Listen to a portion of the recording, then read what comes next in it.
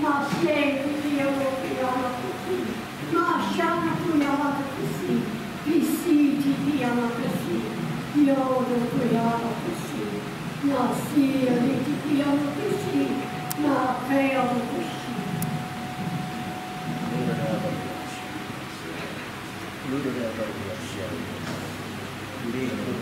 You sang, I deserve all the glory. Now, examine your heart, and will you give me all the glory that I am worthy of? Set your hearts, my people, and yield your all unto me. Yea, be committed to me all the way. For I died for you, I gave you life eternal.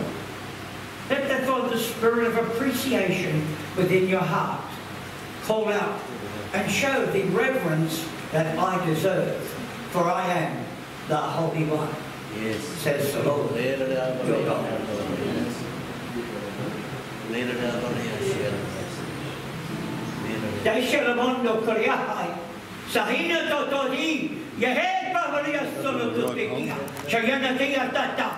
Loto, ya loya, ya tata, basulu tutte kama, muhuti mi baba, ya shaloto to, kaia karia, ta soto dia, ta toto, salimini, ya, salute, kamaba, salaka.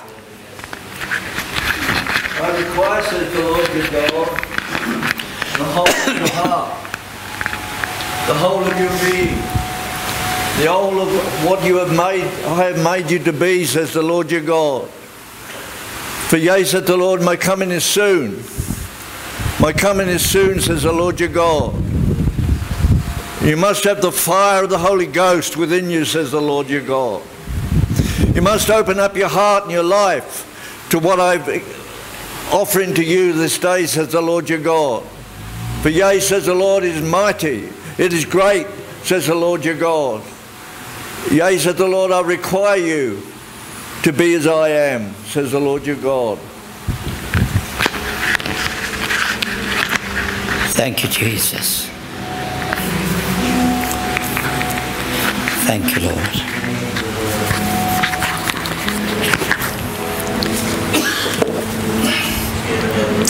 Thank you, Lord. Father, you do deserve all the glory. And Father, I know as we search our heart, we can see so much to which we should thank you for. Thank you, Father, that you've spoken to us. You're stirring up our spirit, Lord. Keep stirring us up, Father, that we will be a church on fire for you, full of love and grace, Lord, that we can extend your love and grace into the lives of others, Father, we ask. May we hear your voice today, Almighty Lord, that'll cause that fire to burn. Fan the fire of our heart, Lord and God. This morning, Lord, we really be set on fire, ready to go out into this city, glowing for you, Father, in Jesus' name. Amen. Or had they been healed? I wonder if there's anyone here today that's got a testimony to give in what God has done in their life in the last week or two.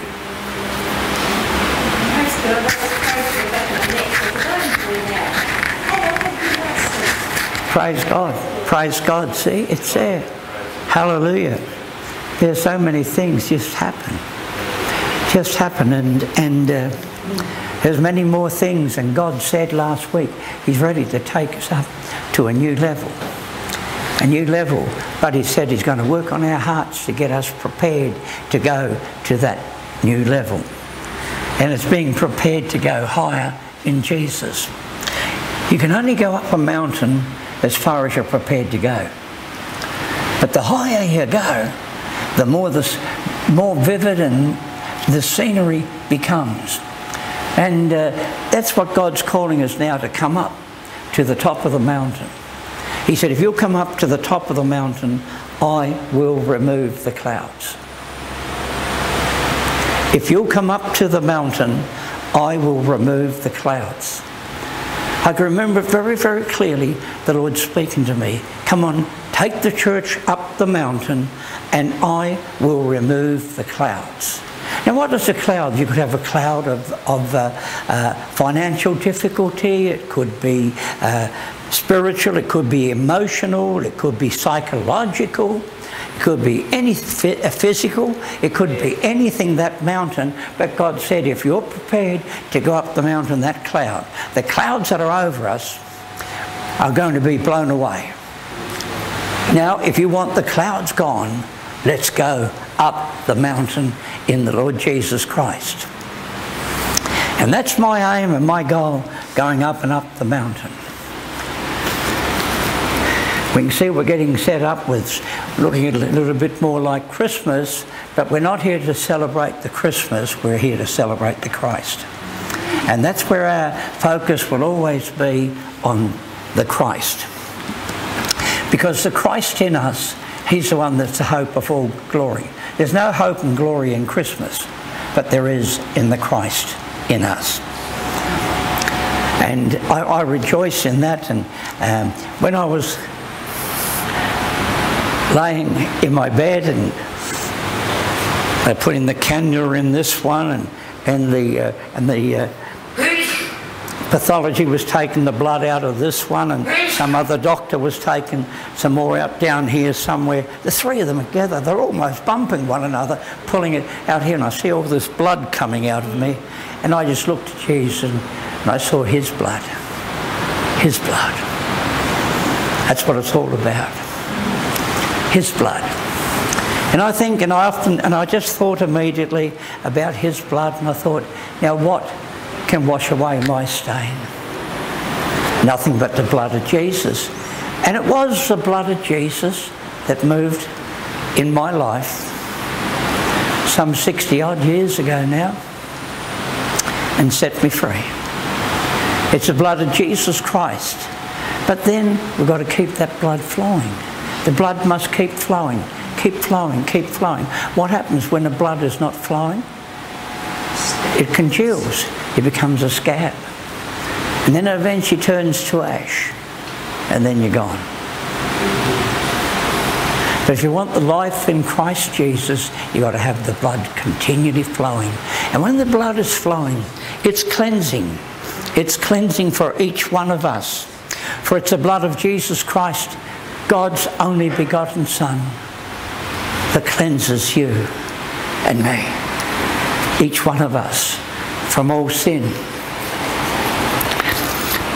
And I know today, as we receive these emblems, the bread and the cup, we hold it in our hand.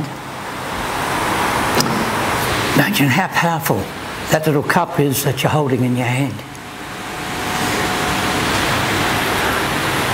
You could be a very corrupt person. You might have so much finances that you can bribe judges and judiciary systems and try to get all your records removed. It's going to cost you a lot and still not succeed. But yet today, every record of your past, your sins of the past is removed in that cup, and it's free. It's free. It's free to the whosoevers of this world. All the whosoevers of this world need to do is come and receive. Come and receive of the Lord Jesus Christ. Just drink in of him. Drink in of him. Receive of him what he's prepared for you. Today, this cup represents life. This cup represents life for each one of us. What is the life? As Moses said here, without blood there is no life, for the life is in the blood. If you are a new creation, you've got to be flowing with the blood of the new creation, not the old. The old creation will not keep going. It'll pass away. But the blood will cleanse and be the power for each one of us all the way into eternity with him. Shall we stand in his presence? We give you all the glory, Lord. We give you all the glory. How much of the glory this morning have you already given him? How much? How much? Ask yourself. Come on. How faithful have you been to him since last Sunday till today?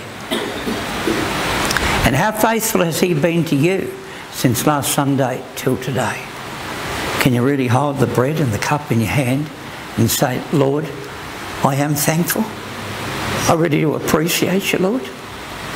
I thank you, Lord, that you've done again, as you always do, the impossible for each one of us. And when Jesus, when he received the bread, he broke it. He broke the bread. And he said, this is my body, which is broken for you, each one of us today. I want you to eat all of it in remembrance of me.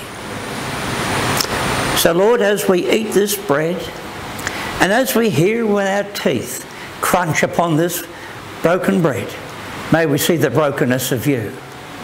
And may we appreciate the agony that you went through, that we should survive, Father, and remain, and be healed, Father.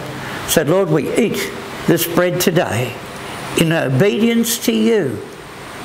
In Jesus' name, eat ye all of it.